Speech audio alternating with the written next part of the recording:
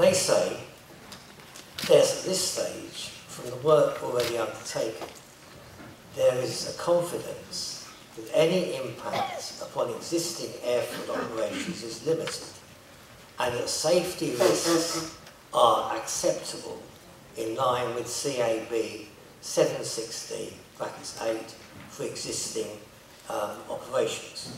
Now, that is as far as any consultant would ever go. He's never going to tell you, or she's never going to tell you, we're absolutely certain, 100% certain. Because you can never in this world be 100% certain.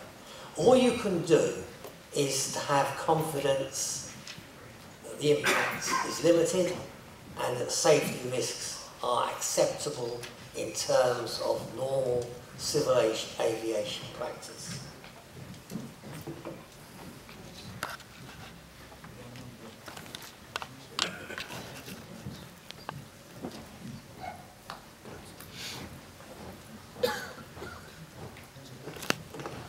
I certainly take Councillor Davis's point about consultants can go so far, and in this case they would appear in the report that they've written, commissioned by National Grid, to convey a message of confidence in safety and compliance with civil aviation requirements.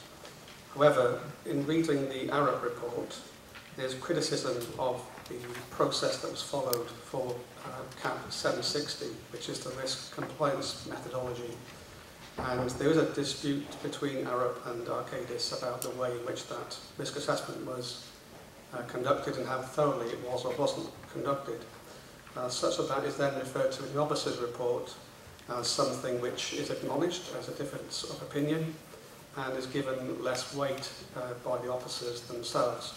The ARUP report actually says that in their view as consultants again, that they cannot have, they say it's difficult to have confidence that all foreseeable risks have yet been identified. And that is talking about foreseeable risks, which they feel the process has not uncovered. So the reliance that Arcadis report has and offers, based on complying with CAP 760, is actually offering assurance based on an incomplete 760 process, which raises concerns for our independent assessors who are asked to provide that for us. So I really feel that there are some concerns arising from the depth and the completeness of risk assessment that is evident through the Arcadis work. In regards to the meeting of civil aviation requirements, I have read all the technical reports and the assurance reports, and in none of them have I seen any reference to the Civil Aviation Authority whatsoever, other than there is a statement that the airfield operator has had a dialogue with the CAA and has only established that the CAA would need the project to comply with its own standard of CAP 168 for there to be no issue with the project as proposed today by National Grid. So this really sort of does also reflect comments from Britton Norman and other deputies that the risks have not perhaps been properly understood or assessed, and as such we don't at this time perhaps know what the requirements of the project should meet in order to satisfy the Civil Aviation Authority. So there are experts that perhaps don't have the full view or did not yet consult with the CAA to understand what the project would need to meet in order for safe operations to continue.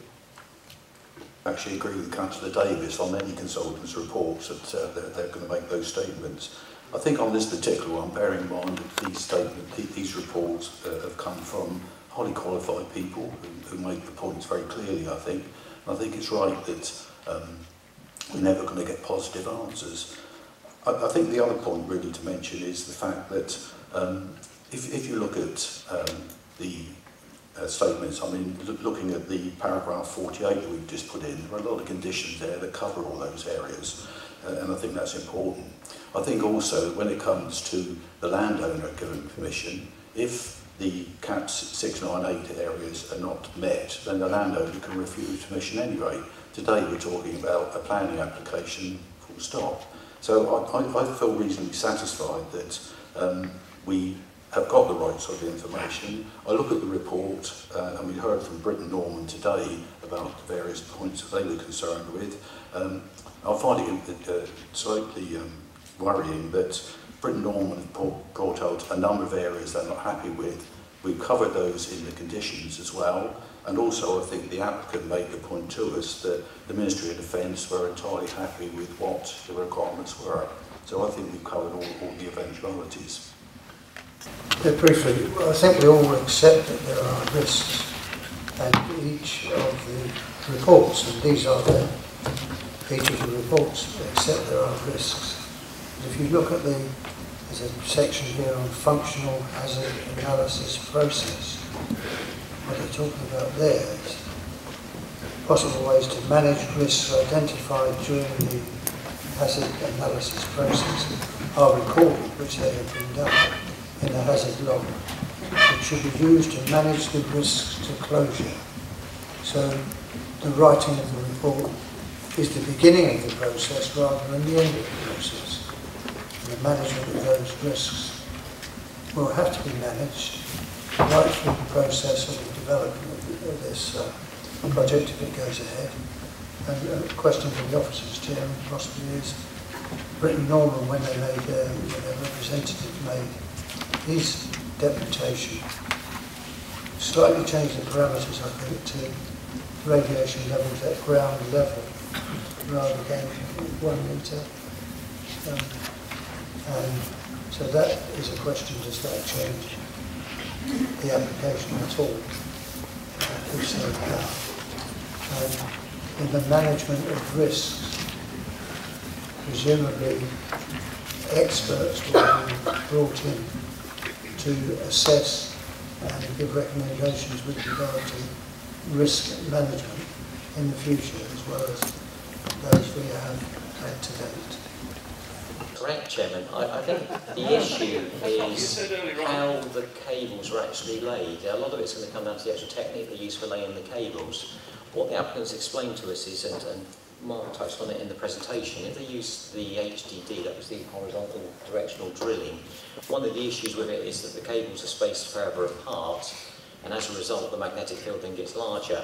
If they can actually, or if they choose to, put them into trenches, they can actually get the cables far closer together. They can lay them in arrangement, it's a tree-forward arrangement, it's been described to me.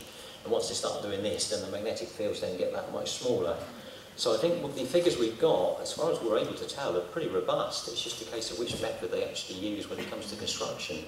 A lot of this also, I think I should stress, Chairman, is worst case scenarios, what they've worked to. I think the applicant actually believes they can better most of this, but they're saying, for the time being, we'll give a commitment at that level, worst case.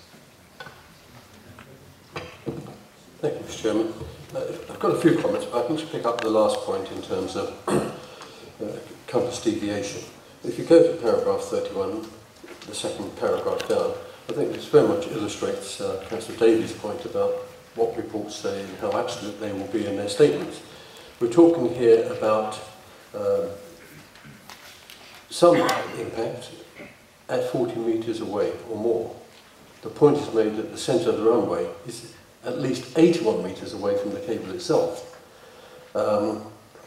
And then there's a comment there that says, on this basis, it's not considered a considerable risk of interference.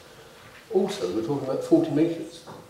I mean, frankly, I would hope most aircraft coming into land at Daedalus at 40 metres are actually looking where they're going rather than just having their eyes drilled onto the instrument panel. So I think we need to take these elements in the context. And the final comment was it does not represent a flight safety risk. We have reports.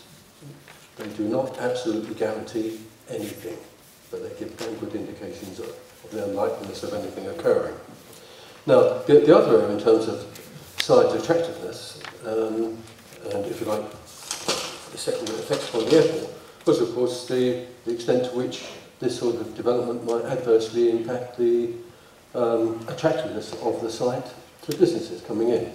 And that, of course, is a very relevant element to policy CS12, but also a very direct relevance in relation to consistency with the Daedalus vision i.e. the landlord's decision making.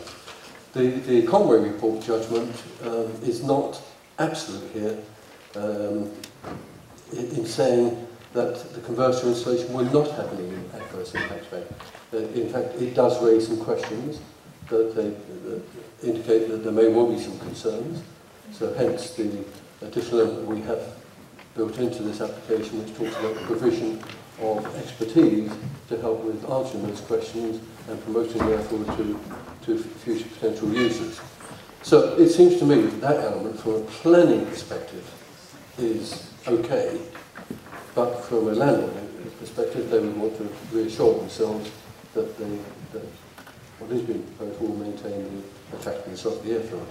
When it comes to electrical interference, in all the elements here, I found this the most difficult area. It's technically extremely complex, certainly to me. In fact, it's an area where I've been looking for reassurance. So I'm very much reliant on the summary data that we have from the various technical reports that have been presented to us. In fact, I'd like to congratulate Mr. White in terms of how he summarised some of those reports into just a few pages. And I found them reassuring.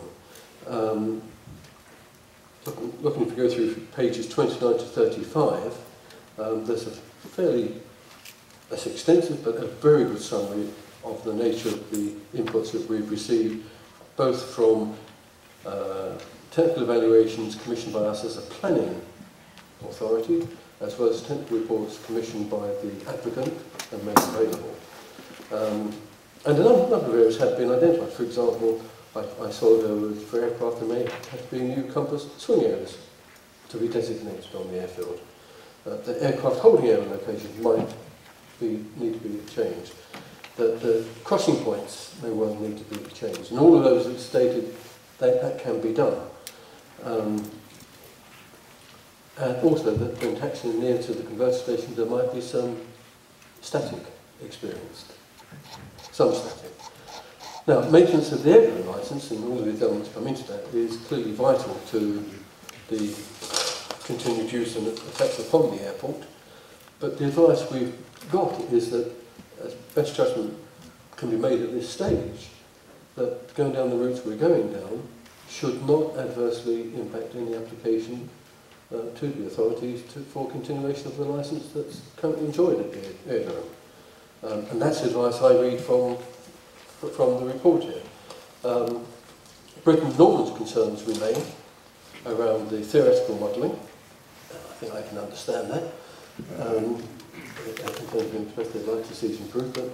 But having said that, they do acknowledge that the conditions that are being proposed should, within that theoretical modelling constraint, be satisfactory and should address the specific concerns.